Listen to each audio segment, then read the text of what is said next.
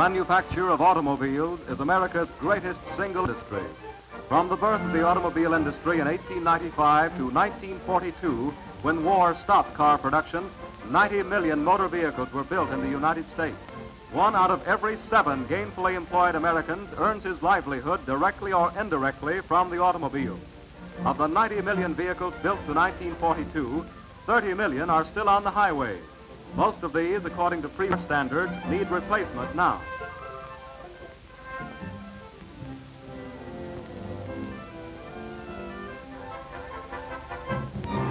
As war choked civilian production to a standstill, the automotive industry performed the miracle of conversion that helped still German and Japanese war machines. Never in history has so much been made in so little time. Nearly 5 million guns of all kinds and multitudes of shells, 3.5 million engines, 2.5 million tanks and trucks, to mention just a portion of the motor car industry's war production. War production stockpiles were so great that even before VJ Day, the industry could turn to a limited civilian production again. It moved fast to create jobs and products needed by post-war America. The demand for new cars was so pressing, there was no time for gaudy trimmings and super streamlining. We just wanted good, substantial automobiles. Manufacturers were ready to shift into high-gear production. America needed at least 10 million new cars almost at once. As the war came to an abrupt end, production problems began to manifest themselves. All industries suddenly had to have essential raw materials for civilian production. Steel, textiles, wood, copper, and hundreds of other basic products were in tremendous demand for home building, furniture making, and other fabricating. The available supply was hit hard and had to be spread thinly. As the flow of supplies and materials became a trickle, production lines in motor car factories were sharply curtailed. Production schedules were knocked out. Again and again, the industry was unable to meet goals previously set. Time after time, partially completed cars were stalled on the conveyors for lack of some seemingly insignificant parts. What are the real reasons for the shortage of automobiles? Well, let's take a look behind the scenes. Today, showroom floors do not have much for Mr. and Mrs. America to choose from. In the first 7 months of production after the war, the average dealer was lucky to have received 2 cars. Of course, a lot of folks placed orders for new cars even during the war. But as millions of men were released from service, they added to the backlog of orders. Held up by countless interruptions, however, the motor car industry has filled the needs of only 1 customer for every 3 it had expected to accommodate. Many buyers took delivery of new cars without bumpers, rear seats, hubcaps, and other parts not affecting the operation of the car. Hardest hit in the waiting process were the dealers who had to take the brunt of customers' dissatisfaction. Although most new car dealers continued to take orders, they warned prospective buyers that production uncertainties made it wise to nurse their present cars as long as possible. New car salesmen today are busily repeating the shortage story to customers. There are a multitude of reasons for the scarcity of new passenger cars. Let us, through this medium, step behind the scenes of the fabulous automotive industry and discover firsthand what is delaying your new car. Let's get the facts from the industry itself. The Automobile Manufacturers Association has made an exhaustive study of the current production situation, and here are the facts. Original plans were to step up production month by month, as this chart shows, leveling off at a rate of approximately 500,000 cars after a full year of operation. Actually, the monthly increase was drastically under this early estimate. As a matter of fact, there were months when output fell instead of increased. The profit and loss chart of the automobile business somewhat reflects the national economic conditions. There's been a profit consistently except during the depth of the Depression and in the post-war period. Prospects are better for the coming months. Strangely enough, employment is higher now than in 1941, with almost 700,000 employees making motor vehicles. Current payrolls show a tremendous jump over pre-war wage payments. Only passenger car output is shown here. Despite record-breaking replacement parts production and volume truck manufacture, total production has been below 1941.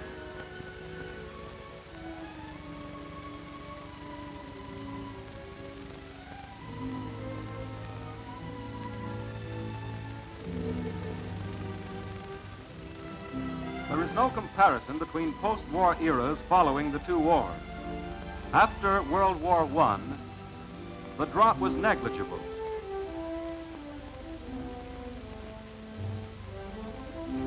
But in the first 9 months after World War II, only 20% of the pre-war output was reached, despite far greater manufacturing facilities existing today. Now let us see what the leaders of the industry have to say about the current situation. George W. Mason, president of the Nash Kelvinator Corporation and the Automobile Manufacturers Association, says, all we need to accomplish full production at Nash is a free flow of supplies. While many of the barriers to full production have recently been eliminated, others remain. Until all of these are discarded, the automobile industry cannot expect to have the quantities of materials essential to volume production. Willys-Overland Motors president James D. Mooney says, I think 47 will be a lot better than 46. There are signs of the country wanting to go back to work. We seem to have to put some of our post-war spree behind us.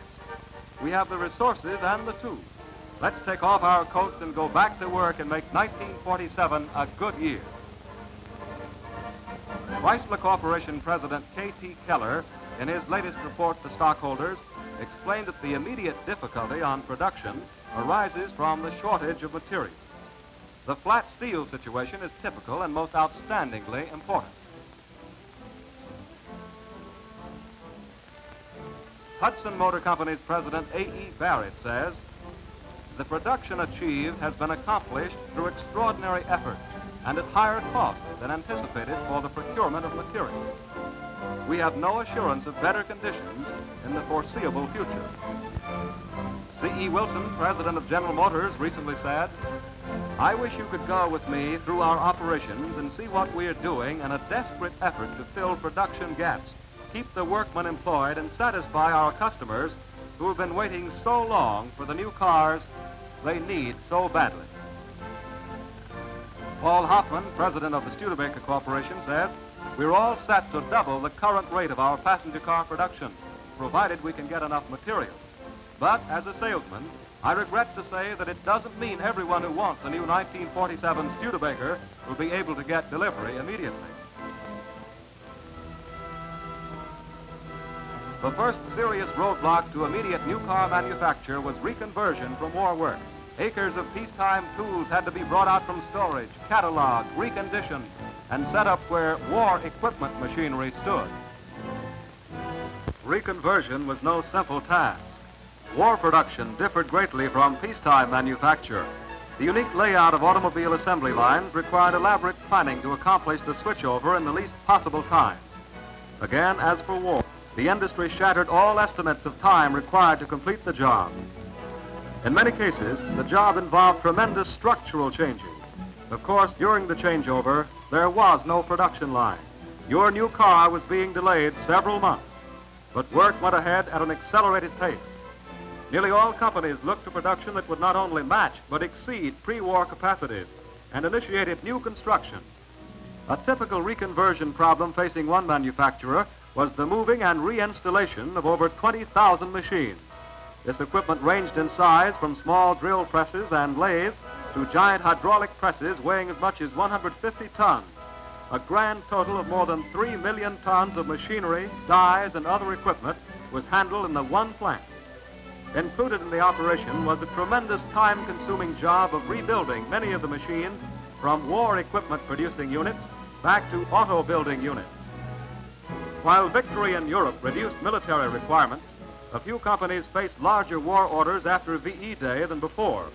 However, the battle to win the peace had to be waged simultaneously. Auto companies rushed plant retooling, ordering of materials and parts to provide jobs for released war workers and returning veterans. Some plants were actually reconverted before VJ Day. The physical part of the job was over 3 months after final victory. The expected long period of mass unemployment following the war was avoided. Reconversion speed equaled that of converting for war. Plans for car production were rushed to completion. Now the industry was ready. But what is there to making an automobile? Well, let's see.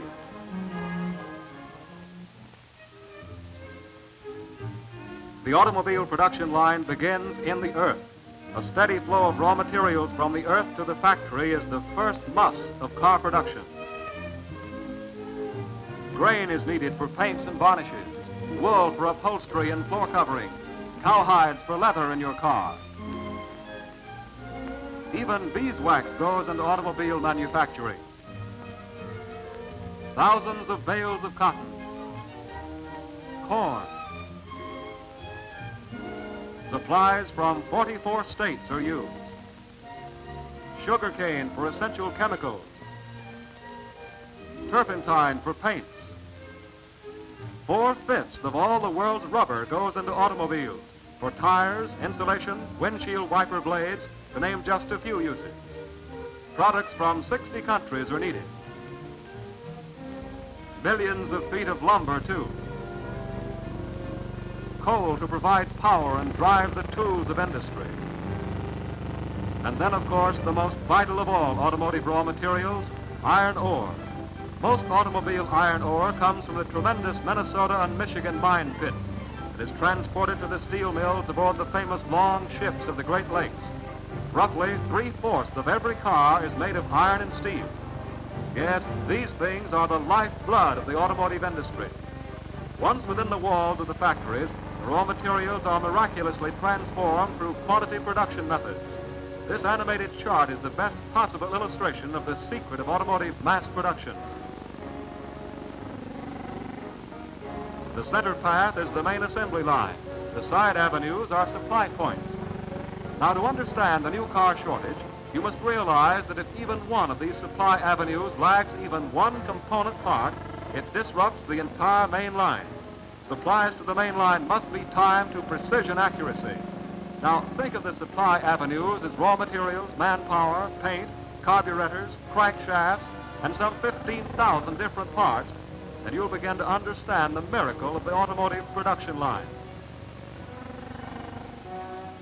Actually, however, a visitor to a modern automobile plant views what he sees with astonishment. Confusion rather than simplicity and order seem to dominate. Parts and materials appear to be streaming in haphazardly from all corners of the factory. Yet each workstation, each conveyor line, each tool is accurately placed with just the right amount of parts and materials reaching a given location on a strictly controlled time schedule. As you watch them, keep in mind the animated chart just shown.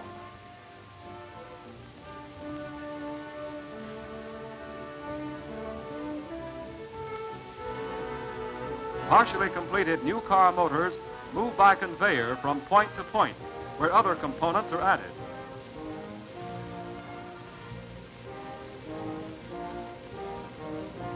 As the engines travel along the line, they are subjected to periodic inspection. Manifolds are installed. Next come flywheels that make your motor run smoothly. Pans are now added.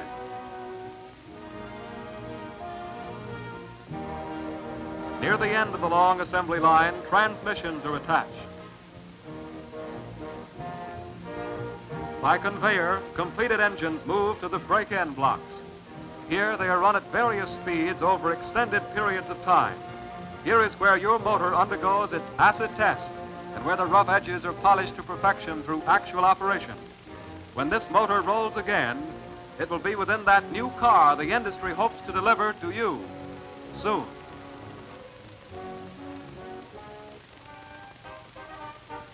Let's talk about this export problem now. The automotive industry must trade in foreign markets. It must buy materials which are not obtainable in America. By the same token, it must sell a portion of its output to people in other lands for the good of our own economy. Frequently, cars are built in this country, shipped in parts, and reassembled upon arrival. Remember this: 1 out of every 10 Americans working in the auto industry was dependent on foreign sales for his livelihood in pre-war years. A limited number of new cars are going to overseas customers. Such export is under strict government control.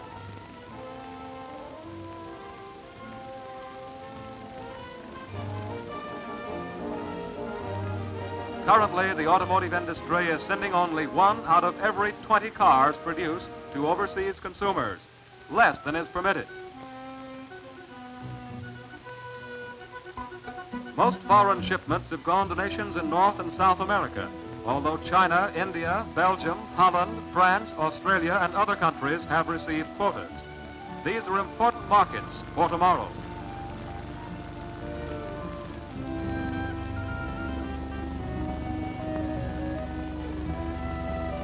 Thus, the automotive industry's production lines actually extend to the four corners of the earth. Indians, Frenchmen, Belgians, Brazilians, and others, they all benefit.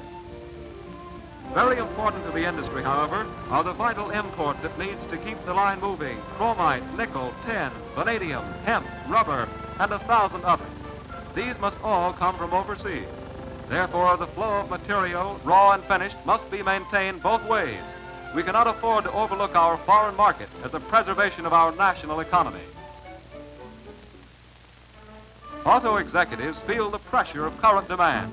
George Christopher, president of Packard Motor Car Company, for example, recently undertook a nationwide tour by air to bring first-hand facts about the current and future production situation to company dealers.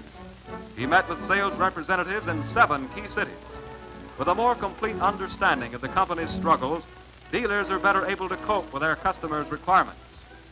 In meetings such as this, dealers learned how recurring shortages of various small parts have time and again stalled production and forced this one company to cut back schedules 13 times in 1946, an example of events that occurred in all automotive companies.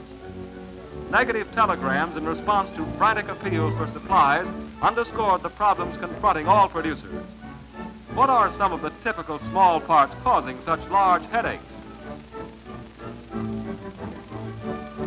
Well, there are roller bearings, rubber bearing seals, brake springs, copper bushings and control arm bushings, thermostats, pistons, clutch pressure springs, transmission counter gear and shafts, control arm shafts, cotton work gloves, even paper and cartons for shipping.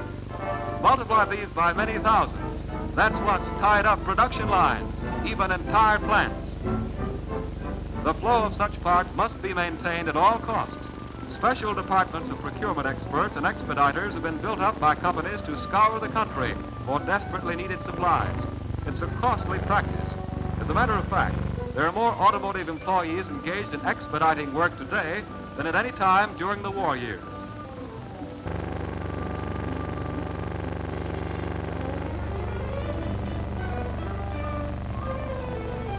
When a supply of scarce items is located by the expediters, companies resort to expensive extremes to get equipment to the hungry production lines. Planes are very often chartered. Meeting and loading one of these air giants is just as carefully timed as the flow of parts to the final assembly lines. Vital odds and ends are flown to assembly points daily from feeder plants across the nation.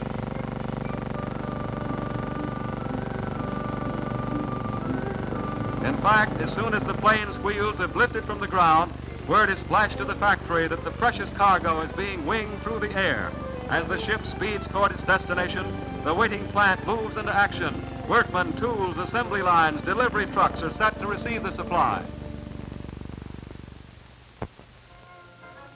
Coming into Detroit a few short hours after its takeoff, the plane looks down on the city's giant automobile plant.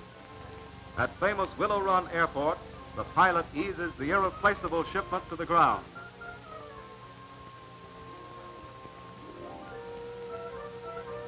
Taxis up the runway with an eye field for the delivery trucks which are to receive the supply.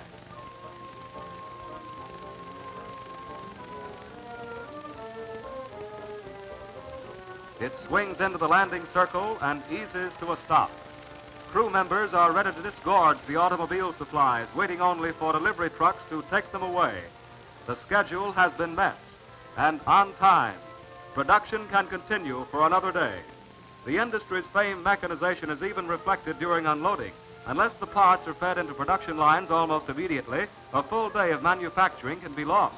The flow of materials must be maintained at all costs. Here is another shortcut. It's the Pony Express, a method of employing huge trucks and trailers in relays to cover long distances, patterned after the legendary Pony Express of Wild West days. Frequently, vital bulky material is moved by this device. It's a precisely timed operation with trucks loaded at one point and unloaded at another several hundred miles away at just the right time. Let's follow one of these trucks as it rushes a load of cushions from one point to another. Rubber-tired wheels begin to turn, and the mammoth truck trailer with its essential load moves onto the highway. The first leg of a 630-mile journey is underway. Dusk overtakes the swiftly moving truck. It's a clear night, good driving weather, and the vehicle roars toward its destination, the fate of several thousand jobs and cars in its care. Ahead, there's an important rendezvous. Near midnight, the big van arrives at an improvised wayside terminal, just halfway to the end of the line. There, ready and waiting, is a second powerful truck. The trailer is uncoupled and quickly hooked to the new vehicle. Only a few seconds consumed here. No chance to shoot the breeze. Time's too precious in the battle to keep automobiles flowing to customers and workers from being laid off for the lack of a part.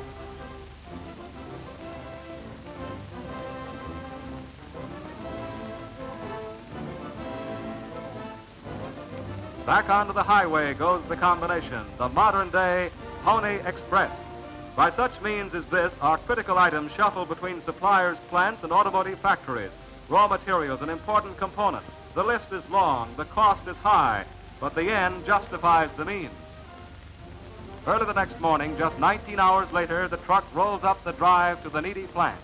It's 7 in the morning. Men swarm to their jobs.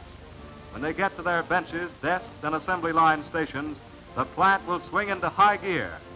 No break in production today, thanks to a couple of sturdy truck drivers last night.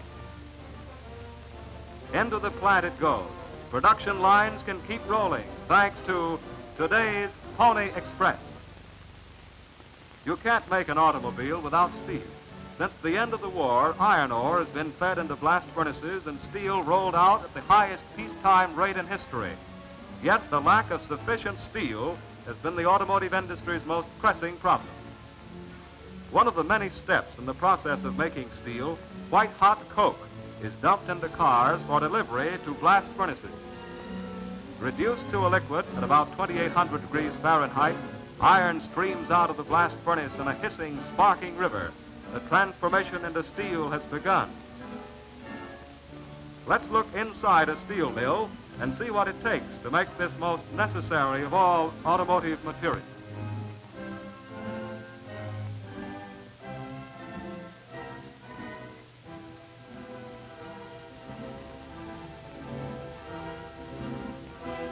Alloys are added to the mixture brewing in the furnaces. A pinch of this metal is added, a touch of that metal, until just the right quality needed for automobile production is compounded. Here you see the ingots being removed from the heating furnaces on their way to the rolling mills. Now the ingot has become a slab. Reheated, it slides to the finishing mill, enters the rolls to emerge as a sheet of shiny steel, which will end up in many different places in a motor car. Hoods, bodies, fenders, and cowls, to name some of the most important parts. Of the $1 million worth of material which flows into motor car plants daily under normal operations, sheet steel comprises the greatest portion. Thus, car production must be geared to the rate of supply and delivery of steel products. Many ingenious conservation practices have been developed within the industry. Here's a typical example of one that has helped companies maintain output of cars. After each operation, there remains an excess of metal around the edges of the part. These pieces are then fed into a device which looks like a washing machine wringer. Smoothed out, the trims are used in machines which punch out smaller parts.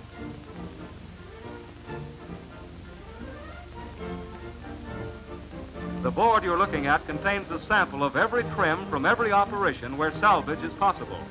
Each of these pieces is fed back into the plant's productive processes again and again until all usable material is consumed. Trims like those on the display board are what these workmen are using to punch out small parts. Leftover material will be turned back for still further salvaging. Normally, excess trims would be merely collected and returned to steel mills as scrap. Nowadays, everything is carefully salvaged. Even floors are swept for salvage purposes. Nothing is allowed to go to waste. Shavings from grinding and cutting machines are swept into handy containers by operators. As the material is collected, it is fed into a machine for baling. Dumped into a chamber, the scrap is compressed into solid bales. Scrap is an extremely necessary ingredient for steel making. It adds to the quality. Automatically loaded on a conveyor, the bales are now carried to another part of the plant. At the end of the conveyor line, the scrap is dumped into a furnace.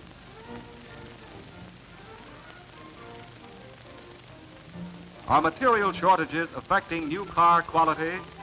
How can they with constant policing? Among the 2,000 tests given all new cars is this one. A sample of every batch of steel is sent to a laboratory where composition is analyzed. Steel chips from this drilling operation are sampled in another test. Delicately balanced scales are employed by laboratory technicians to ferret out secrets. Manufacturing chemicals are carefully and regularly tested. All the tools of science are employed in the modern automotive laboratory. X-rays turn up structural defects in metal parts. The life expectancy of a car's springs is learned from this test.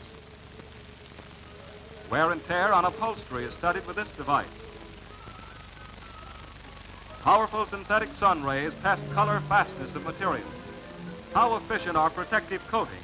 This test tells automotive engineers the facts. Your new car must be able to withstand the most rigorous tests for safety. Americans need millions of good, solid, substantial cars. The nation's greatest single industry is exerting every last effort to meet the demand as soon as possible. The new products are better than ever. We have maintained world leadership in quality and quantity. We must all work toward keeping ahead of the field throughout the world market. Soon it will be a buyer's market again. Our products must be as strong and durable as our way of life. Post-war strength must be consistent with our wartime show of power. Indeed, those of us who have personal needs must be ready to give all American industry time to catch up with these new days of peace. The auto industry, marching forward with other great sources of national production, will triumph because it is the will of all Americans. It's through the daily labors of all of us that we will finally see a happy, prosperous, and bountiful American democracy. These facts came from the industry itself. These scenes are a composite of the automobile picture today. The manufacturer, the worker, and the dealer. They're all anxious to fulfill your needs in modern transportation. Mr. and Mrs. America, 10 million of you need cars. That's a big order, but we'll fill it. That's a lot of cars, but we'll build them. 10 million and more. Lots more. Business has faith. Labor has faith. And America has faith in the nation's greatest single industry, the automobile industry.